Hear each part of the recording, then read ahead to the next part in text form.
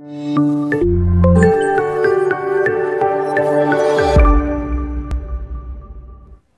student, welcome to SSR classes. Today talking about the construction of the angle 70 degree by using compass. So before starting the video, I have one request.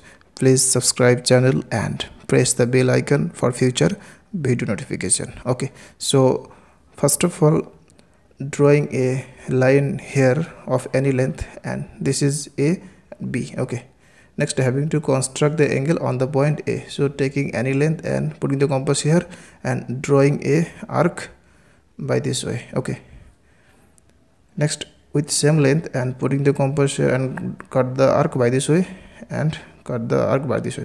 Next, so first of all, constructing 90 degree angle. So joining this to get 90 degree angle. Okay, so we got 90 degree angle.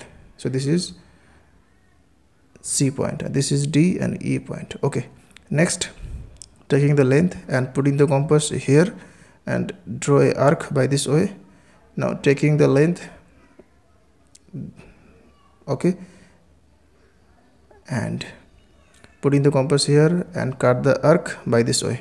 Okay, next joining A and this, so joining this, so we got 70 degree angle. So this is P point. So now checking the angle PAB. So this is perfectly 70 degree angle. So angle PAB 70 degree. Okay, therefore angle PAB equal to 70 degree. That's all. Thanks for watching. Please subscribe, like and comment on my video. Thanks for watching.